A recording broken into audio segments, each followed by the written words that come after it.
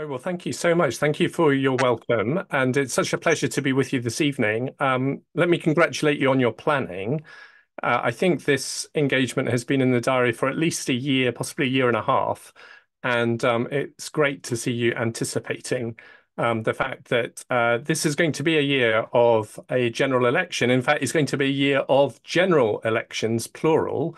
The UK, the US, and India, which of course is the world's most populous nation, are just three of the countries that are set to hold elections throughout the course of this year, 2024.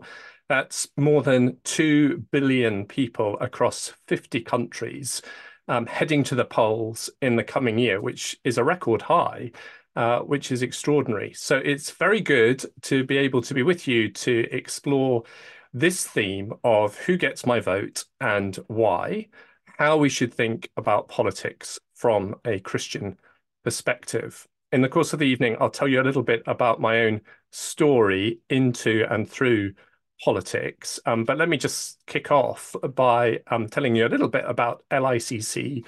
For those of you who are less familiar with us, LICC, the London Institute for Contemporary Christianity, was established by John Stott in 1982 and others. And the intention at the outset that remains the focus today was to help people relate the gospel to all of life, recognizing that there is no part of life, and of course that includes politics, that God is not interested in, and the good news of Jesus Christ does not apply to, it's not relevant to.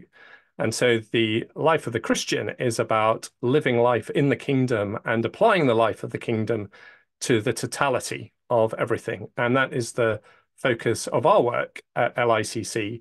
We seek to inspire and equip people to relate the Christian faith to every part of life. And we have a particular focus on those aged 18 to 35. And there are a number of reasons for this, but one of the reasons is that 75% of young adults who are raised in Christian homes have left church by the age of 35. And that's a staggering statistic. It's a painful statistic because, of course, behind those statistics are real people, real lives, real churches. But what's interesting about that is the majority of those leaving church don't leave because they've rejected Christianity as untrue or because they've stopped believing in God. They've left because they often don't feel able to connect what's happening on a Sunday with their everyday lives and concerns. And that should give us cause to focus on what we would describe at LICC as a whole life discipleship agenda mission. The fact that Jesus calls us to live all of life with him in the present and navigate all of life with him and with his help and with his wisdom. So that's a little bit about LICC. And if you want to know more, do have a look on the website, and hopefully there'll be some resources there that are helpful to you. Now, this evening, I think that I'm going to attempt to tell you how to vote. I'm going to disappoint you. Not that quite rightly you would pay any attention to what I said on that subject in any case, but I am going to outline this evening what I think we should think about as Christians in deciding who to vote for. And I very much look forward to listening to your comments and answering any questions that you have after I've spoken. So my plan is to speak for a little while and then to take your questions and comments. And then along the way, I thought it'd be quite good fun if we had an opportunity to hear from each other. And the principal way that we'll do that is through the chat function on Zoom. So hopefully you're familiar with that. And that allows you to tap in a little message in response maybe to some of the questions that I pose to you. So I hope that sounds like a good plan. If you're in agreement with that, please indicate in the usual way. Maybe a nod or two would be a thank you. That's helpful. Thank you, and a thumbs up. That's excellent. Thank you very much. I look forward to talking with you this evening. Incidentally, if you want to explore some of these questions in further depth, let me invite you to seek out a podcast that we have recently launched. This podcast is entitled The Whole Life, for reasons that hopefully make sense in light of what I've already said. And this is a podcast that was launched just at the beginning of the year. A new episode is released every fortnight. And the aim of this really is to explore the connection between the Christian story and all of life. That includes politics. In fact, the first episode is on politics. It's entitled Can Christianity Fix Our Broken Politics? So if that's of interest, and if you're used to accessing podcasts, you can access this on Spotify or iTunes, on YouTube or Google. Do take a look at that, particularly the first episode. That will go into a bit more depth, some of what I'm describing here. And it features a special guest, Luke Bretherton, who is a real specialist in this area. He is based both in the US and in the UK. And therefore, there's an interesting part of the conversation is around exploring the difference between those two contexts. So that's the Whole Life podcast. I should say, by way of introduction this evening, that I'm speaking to you not far away. I'm in Swindon this evening. And Swindon is interesting, for those of you who know it, for a whole number of reasons. Firstly, it is statistically the most average place to live in the UK, which is a remarkable fact, which makes it very significant missionally, obviously. In fact, to the extent that Waitrose have a concept store in Swindon, and the idea is if a product sells in Swindon, it's likely to sell anywhere else in the country. So there was huge excitement in Swindon when Waitrose opened a few years ago. The fact that it is average is also a reason why it's a very significant marginal seat. Swindon is at the moment blue, but it needs to turn red if Keir Starmer has any chance of becoming Prime Minister. And the good news for Keir Starmer is that in line with other national opinion polls, Swindon did turn red in the council elections. So if that's any barometer, any indicator of what will happen in the general election, it looks like Swindon will turn Labour, and it looks like Keir Starmer will enter number 10. In addition, though, to being a marginal seat, Swindon is the birthplace of the NHS. It is the location of the world's first lending library. And it is also, of course, the site of Brunel's great railway works. It is also, for those of you who have visited and for those of you who are avid viewers of Have I Got News for You, it is the site of the Magic Roundabout. This was constructed in 1972, and it consists of 5 mini roundabouts, as you can see here, that are organized around a 6th central anti-clockwise roundabout, which means that, well, like the Magic Roundabout, faith and politics is often tricky to navigate. And I hope this evening that we'll be able to navigate that well, and in a way that is faithful to Scripture. It is also, Swindon is also the place, by all accounts, where there is no crime, at least between the hours of 8 a.m. and 6 p.m. So if you're going to visit Swindon, do try and visit during those hours, and you'll be in safe hands. But let me begin with a question to you. This is where I'd love to hear your thoughts. If I say the word politics, what are the words that you immediately think of? So this is a game of word association. If I say the word politics, what are the words that you associate with that? Perhaps you would just put those into the chat function so we can have a look at those.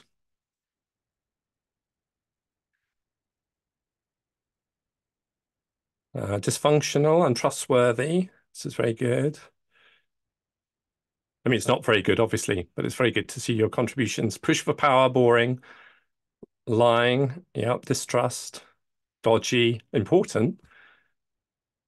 Let's let it run for a few more seconds, see if anyone else. Government.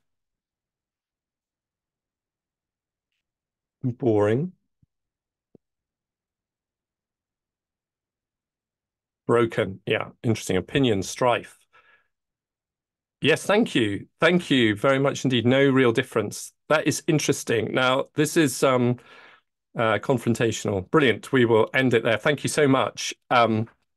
What's really interesting about that is I was going to say that obviously this is not a scientific survey, but in your own way, you are a focus group. And what's interesting about that is I would say that out of all the words that were suggested there, probably 85 to 90% of those words were negative words.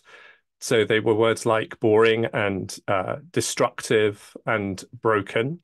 There were a few neutral words in there, like government, and maybe there were a few positive words in there, like important. But it is an interesting fact that, on the whole, people's view of politics and their view of politicians is very negative. And over the last 25 years, the public's view of politics and politicians has only deteriorated.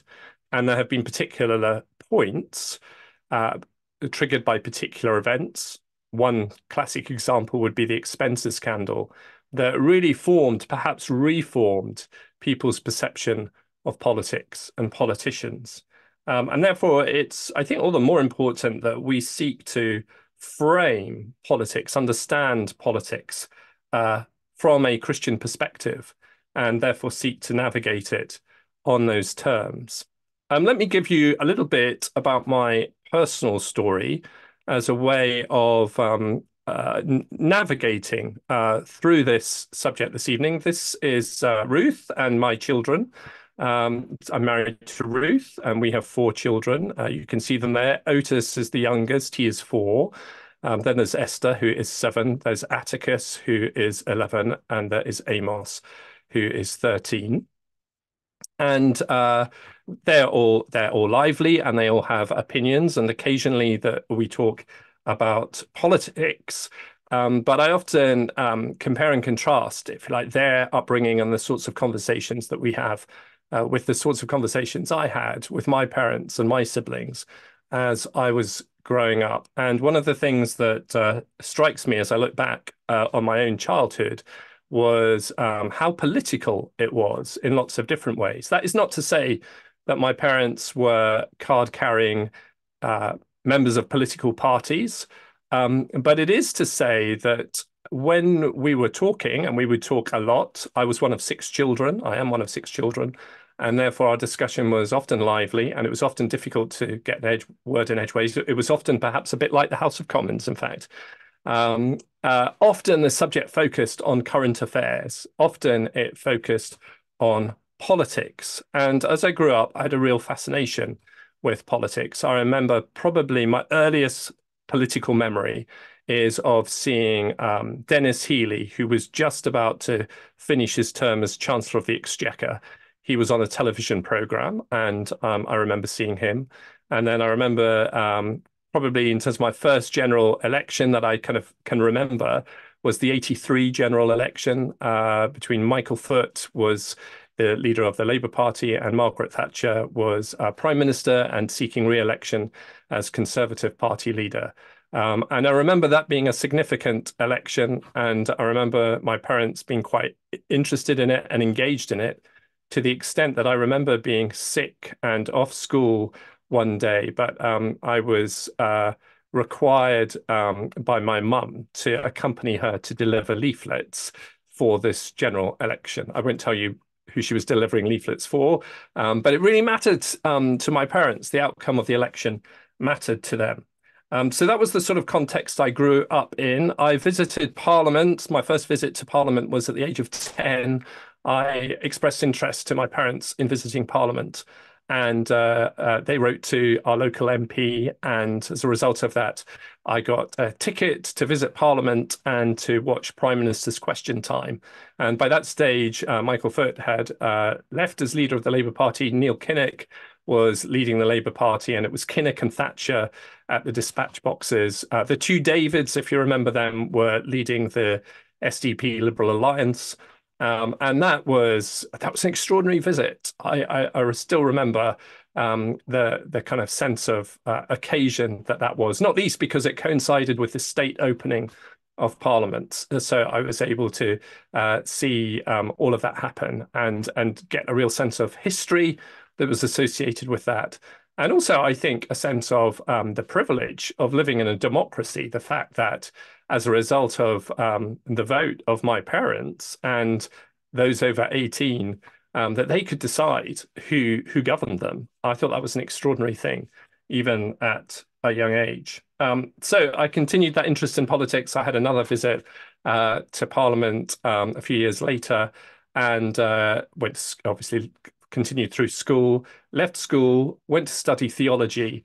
And then after studying theology, my first job was as a parliamentary researcher working for an MP in the House of Commons. And for me, there was a real logic to having studied theology and then doing politics. And I'll talk a little bit more about that later. But it seemed to me that that was an entirely natural journey. Whereas if I look back, I can see that the majority of my peers, my colleagues who were working in Parliament, they'd often done history or they had done politics or they'd done economics. But I don't think I ever came across anyone who'd done theology. But for me, it seemed logical. It seemed natural that if you did theology, you might then end up working within a political environment like Parliament. So it was a great job. I really enjoyed it. I enjoyed writing letters. I drafted speeches, attended meetings. I answered the telephone. On Wednesdays, I'd often go into the chamber, the public gallery of the House of Commons to watch Prime Minister's Question Time. By that stage, it was Tony Blair and William Hague who were Prime Minister and leader of the opposition. And that was great theatre, often had very little impact on the world outside of Parliament, but for someone interested in politics, it was great theatre. Both of them were very strong performers. There were aspects to the role that I had that I didn't enjoy quite so much. I made an awful lot of tea and did an awful lot of photocopying and did a great deal of filing. But that was a great environment to be formed in, both in terms of generally, in terms of my growth and development, but of course, if as someone who was interested in politics, it was a great environment to be formed in. And one of the things that always struck me in Parliament was the extent to which the architecture of Parliament, as well as the workings of Parliament, connected with the Christian story. Let me give a very practical example of this. So this is a painting in Parliament. This is in part of Parliament known as St. Stephen's Hall. So St. Stephen's Hall leads into the central lobby of the Houses of Parliament. Central lobby is where historically constituents would lobby their member of Parliament. And it remains the right of every subject of the United Kingdom to enter central lobby and to ask for their MP, to lobby their MP. On the way into central lobby, on the left, you pass this painting, this fresco. And this fresco, this painting is known, its name is The English People Reading Wycliffe's Bible. It's one of 8 canvases that were commissioned at the beginning of the 20th century to fill vacant spaces on the walls in St. Stephen's Hall.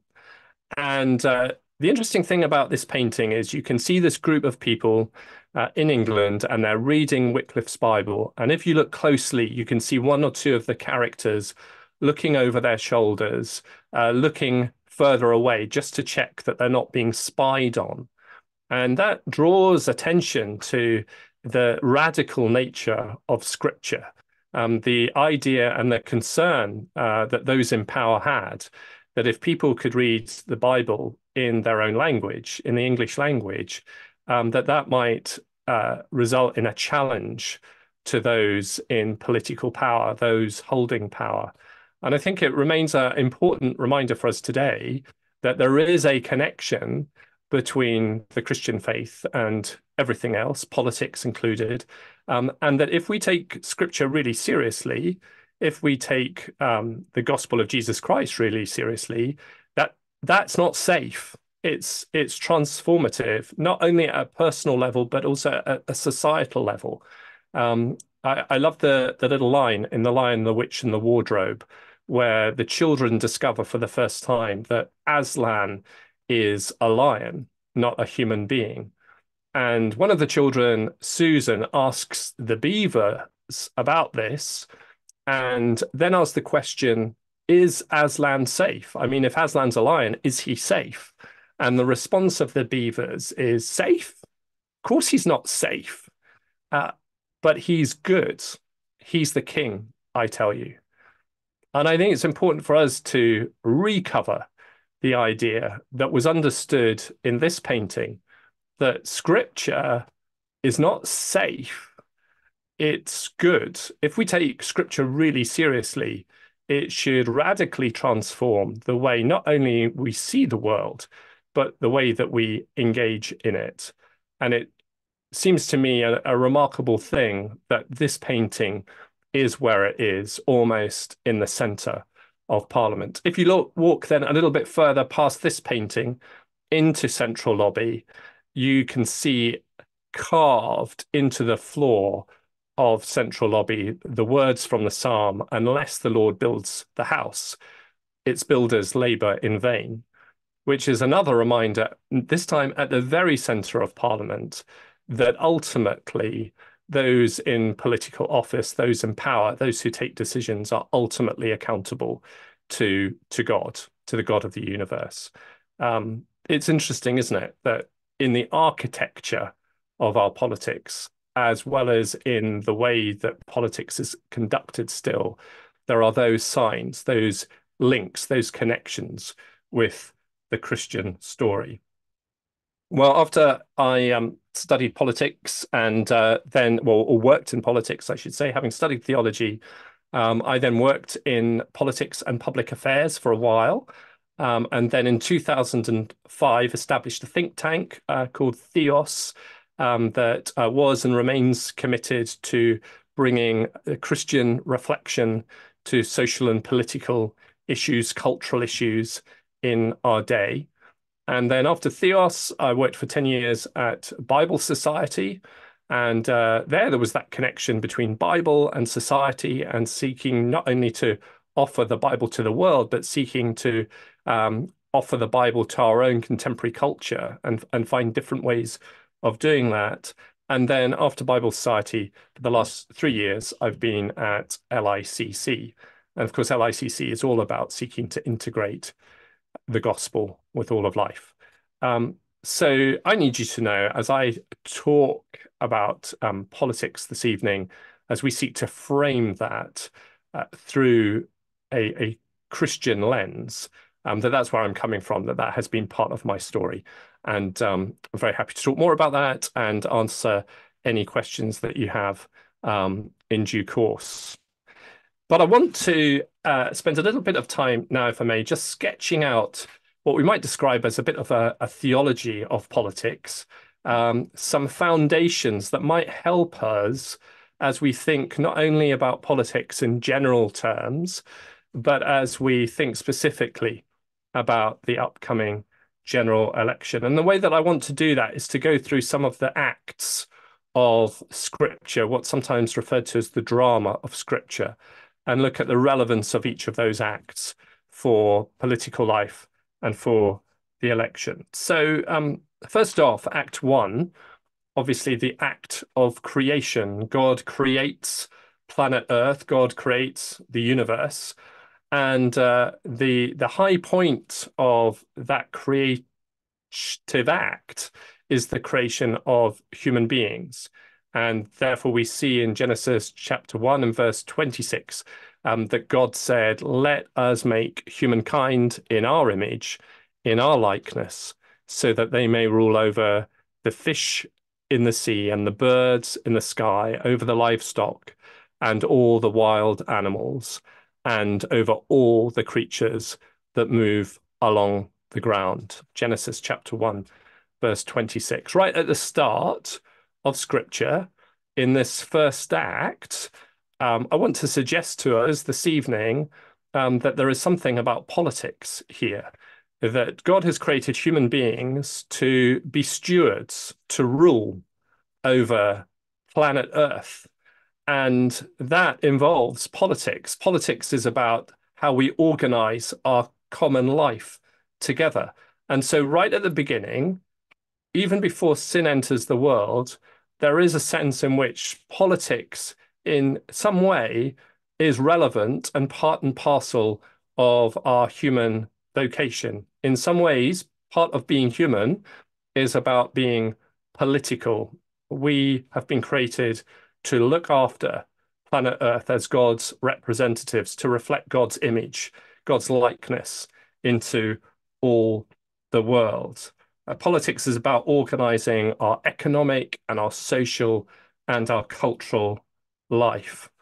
And one of the theologians historically who recognized this was a theologian called Aquinas. And he argued that government is good, that it's part of God's created order.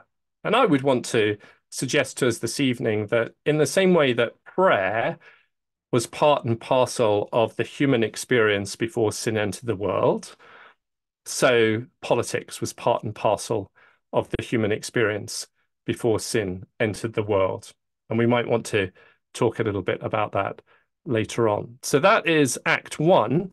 And we can see in that there is a positive role that government has to play within culture. And that's picked up in a couple of New Testament passages.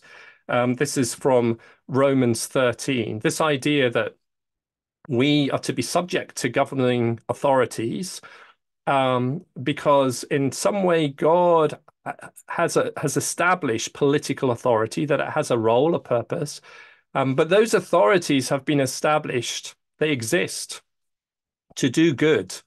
So there is something in Romans 13 about the positive role of government and of politics. And similarly, in Paul's letter to Timothy, in chapter 2, this is 1 Timothy chapter 2, verses 1 to 2, Paul encourages his readers to pray for those in positions of leadership, for those in authority.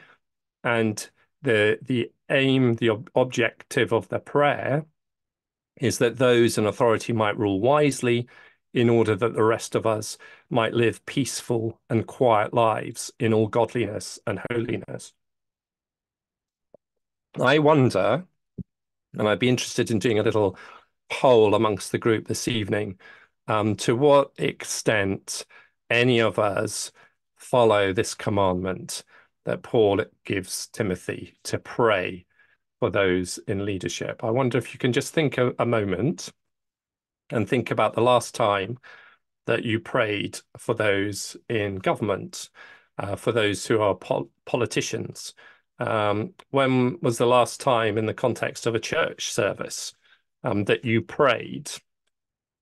It strikes me, and of course you're probably exceptional, and the fact that you are part of this meeting this evening, I'm sure suggests that you are.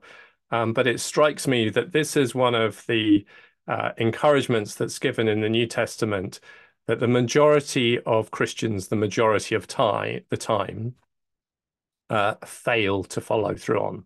It's one of the instructions that is often completely ignored. And I want to suggest this evening that we might change that. We might do something about that. So that's the first act of creation. Let's go on to the second act, because as we know, it all goes wrong. It doesn't stay like that. Sin enters the world, and human beings rebel against God, and the consequences of that rebellion are catastrophic, not only for those individual human beings, but for human beings ever since, and for the wider world. And I think there's a reminder then here to us that one of the functions of politics, one of the functions of governments, is to restrain evil, certainly the worst excesses of it. One of the functions of government is to judge evil, to name that which is wrong and to deal with it, to judge it, to address it. There is if you like, a negative aspect to politics, which is about a kind of a restraining force that political power has to play. And that's something I think that we kind of need to be mindful of in every context and in every generation. And we see the way this idea then is picked up by the Apostle Paul in his letter to the Romans, where he outlines this idea that those who have political authority, those in positions of power, are in some ways God's servants, got agents of wrath to bring punishment on the wrongdoer. And if government fails to address that which is wrong, and if government sees that which is wrong but calls it right, that then I would suggest is a moral failure on the part of government, and government is not acting in the way that God has intended it to be. So as we approach the coming election, we might think, well, which political party is most likely to restrain the worst excesses of human nature? Or if we go back to Act 1, we might wonder which political party is most likely to have a vision of human flourishing and the common good and have policies in place that enable that and encourage that. Two things we might think about in relation to those two acts as we approach the next general election. Then we come to Act 3.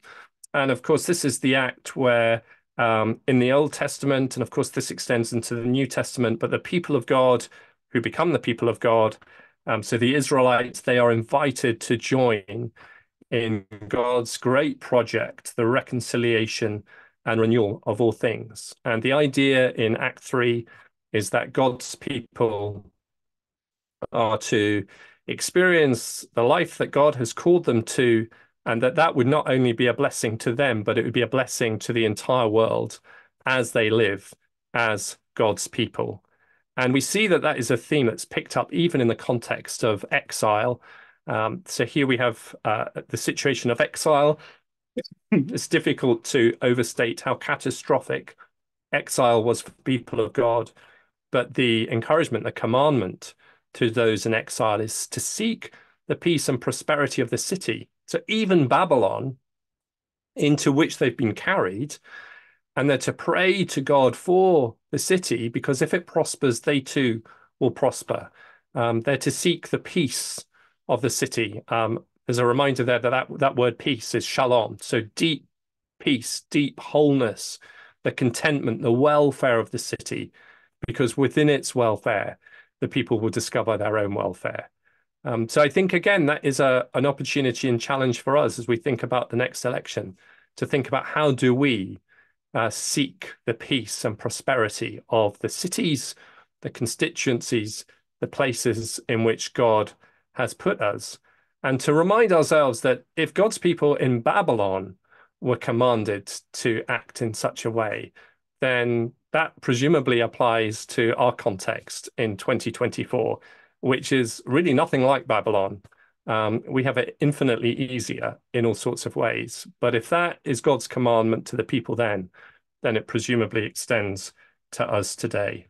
We might ask the question ahead of the election, which is the party that will work in such a way that allows God's people to do their work, that allows civil society groups to make their contribution in order that the welfare of the city, the welfare of our culture might be sought, might be promoted, might be extended. And then we've got Act 4 and 5, and this commandment of Jesus when he's asked, which is the greatest commandment? The answer becomes very clear that God's people are to love the Lord your God with all your heart and soul and mind and strength, and to love our neighbors as ourselves. And I want to suggest to us that if we're serious about loving God, and if we're serious about loving our neighbors as ourselves, being aware of what's happening politically and using our influence positively is a necessity. It's not an option. It's a requirement. It's part of what it means to love God and love our neighbors as ourselves.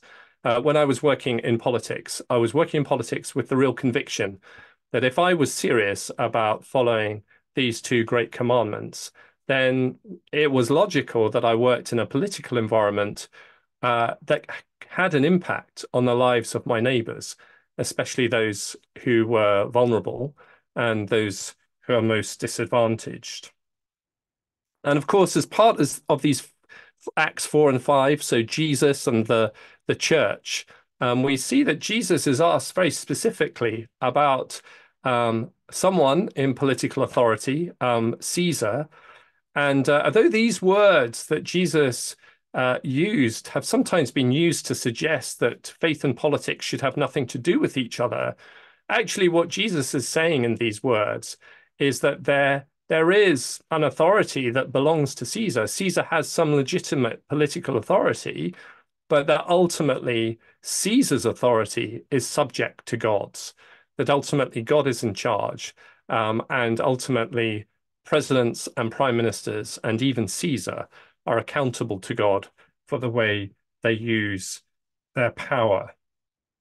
I think sometimes it's helpful for us then to think about the context in which Jesus lived in the first century. And Jesus, he articulates his message, the fact that the kingdom of God is near, God's kingdom is at hand. And he does that in the context where there are all sorts of interesting groups with all sorts of alternative agendas. So there are the Pharisees who are committed to seeing God's kingdom come through intensifying the requirements of the Old Testament law. There are the zealots who are trying to bring about God's kingdom through violent means, through resolve to military means. There are the priests who see the temple as being the focus, and that is where the kingdom of God will come. That is the means by which it will come. There were the Herodians who basically compromised with the Romans and were in it for personal gain. And then there were the Essenes who withdrew out of society completely into the desert to form a separate community. And it strikes me that as we look at those groups in the first century, sometimes we can see the response of Christians to politics today, that there are those who are a bit like the Essenes who withdraw into the desert and want nothing to do with it. And then there are sometimes those who are a bit like the zealots who don't necessarily take up arms, but come close to it. And then there are those that are just utterly compromised by the whole thing. But of course, the challenge of Jesus is to live very differently. And the kingdom of God that Jesus announces is something that has implications for politics, but is a kingdom that cannot be brought into being through political action. So the kingdom of Jesus is one that brings freedom, one into which all are welcome. It's a kingdom of celebration. It's a kingdom of love of God and neighbor. It's a kingdom into which anyone can come. No one is forced into it. Anyone can leave at any time. It's a kingdom of infinite mutual forgiveness. And it's a kingdom into which right behavior comes from repentance and faith in God. And it's a kingdom which is led and lives by the Spirit of God, not by violence or coercion or persecution. It is easy sometimes for us, I think, to confuse the kingdom of God with politics. And we should never confuse those two things. We should recognize that the Christian faith has implications for how we do our politics. But ultimately, the kingdom of God doesn't happen through political power. And then, of course, we've got this last amazing final act of Scripture where there's a new heaven and a new earth, where everything is made new. And I love those words from Revelation chapter 11. The kingdom of this world has become the kingdom of our Lord and of his Messiah, of his Christ, and he will reign forever and ever. This promise of a future where God is king and God is in charge and God is seen to be in charge, and every knee will bow. Those in power will bow before the Lord of Lords, the King of Kings. So that's a little sort of very brief. And by the way, you're very welcome to have these slides if they're helpful, but sort of framing that I hope is helpful for us as we just think about politics, as we think about the election and some of the if you like, the theological foundations that we might draw upon as we approach polling day. And I thought it'd be just helpful as we end this section to think about some of the ways in which we can very practically make a difference. And then I thought it'd be helpful in our discussion time to go into some of the perhaps practical implications of some of what I've talked about in terms of how might that shape our decisions, how might that inform us. So let me give some suggestions of ways in which we can make a difference. And the first is one that I've already spoken about, but is to pray for those in positions of political authority. It is absolutely right that our political culture is fractured, it is broken. Levels of trust and confidence are at record lows. Um, but we're commanded to pray for those in positions of political power. And we believe that prayer makes a difference. That not only changes us, but God works in and through our prayers to change the world around us. So if we're concerned about politics and if we want to see an election campaign that is better than it might otherwise be, let's pray and see that as being a very real, practical action, even political action that we can take. Let's pray that God's kingdom comes and his will is done on earth as it is in heaven, that we have a good election campaign and that we're able to see the issues and cut through some of the nonsense that always exists in these things. Secondly, there's an encouragement for us to get informed. It's quite hard to pray for what's happening in our politics unless we're informed about it. So it's good to see the news, to hear it, to read it, and to try and get a healthy view of what's going on. So if we tend to be more on the left of politics, then from time to time it's quite good to read something that is coming from a right or centre right position. If you're on the right of politics, then from time to time it's quite good to pick up the Guardian and get a different perspective so that we can listen to what is happening within our political culture, get informed. The third action might seem obvious, but is to vote. Voting levels are historically relatively low, but each of us has the opportunity to vote. And it's important always to recognize that if we choose not to vote, we are also influencing the outcome of an election. That's true regardless of the constituency that we're in. But if we think of a constituency like Swindon, that's a marginal seat, if I choose not to vote, not to use my vote for a particular candidate, then that candidate is less likely to win. And the other candidate might. So use your vote, use it wisely, and recognize that if you don't use your vote, you have also contributed to the outcome in some way. You have influenced things in some way. Here's a very controversial one. I'll be interested in a moment to find out how many of you are members of political parties, but it is a fact, it remains a fact, that there are more members of the Royal Society for the Protection for Birds than there are in all the UK political parties put together. Now, that is, in a way, extraordinary, isn't it? Why is it that we're so reluctant to join a political party? I would encourage us to think about that. That is a way that you can influence what happens in politics. By the way, you don't need to agree with everything that the political party you join stands for. In fact, I'd be very surprised if you did. But it's good to think, well, which is the political party that most closely represents me? And to join and to use your membership to make a difference within that political party.